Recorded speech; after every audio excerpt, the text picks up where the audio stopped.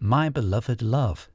It's almost confusing connecting with this person because every time you feel yourself really wanting to go all in here, wanting to throw your heart into this person, I believe this triggers that fear of not being good enough for you that is already within them and causes them again to act in certain ways that confuse your intuition or cause you some kind of emotional pain.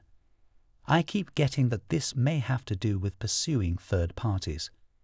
This may be trying to seek validation from other more shallow feminine energies.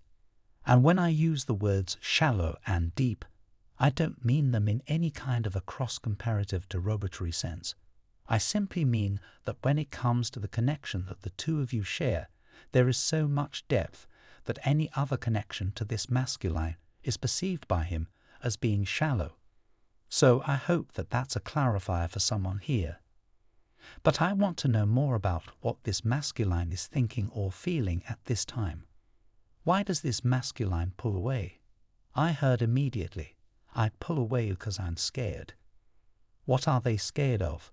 What is this masculine afraid of? The world? Showing my true self to the world? It's almost like this particular masculine is afraid of getting exactly the fulfillment on all levels that they desire, which I know sounds really strange, but it's actually a very common fear amongst those who aren't yet fully awake spiritually and fully to a place where they've integrated their shadow aspects enough, their unconscious aspects enough, that they are able to align with very high states of soul fulfillment.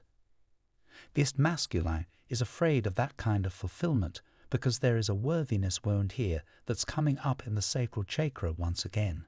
That vulnerability, that self-doubt. And here we have the Seven of Pentacles upright and the Two of Pentacles reversed. So the strange thing is here, I'm hearing won't go away. Either this connection won't go away, maybe this particular masculine seems to keep coming back again, or this connection keeps coming back again. I'm hearing it won't go away, but it won't move forward. And that is putting a divine feminine here in a very challenging position where it's almost like this masculine is incapable of letting you go or letting you move on. It's like they don't want to see you move on to anyone else, and yet they themselves don't feel good enough for you. And for whoever I'm speaking to here, you are very much aware of this dynamic. I am not telling you anything new here. I feel that for the person this message is for, this is something that you've been sensing. It's almost like a roller coaster dynamic here, where you will feel on such a high with this person, and then all of a sudden, it just seems to drop off out of nowhere. I'm hearing, I'm getting off the roller coaster. It feels like for divine feminine here, you are done with this dynamic. I hope this makes sense. From divine muscular, type yes if you believe.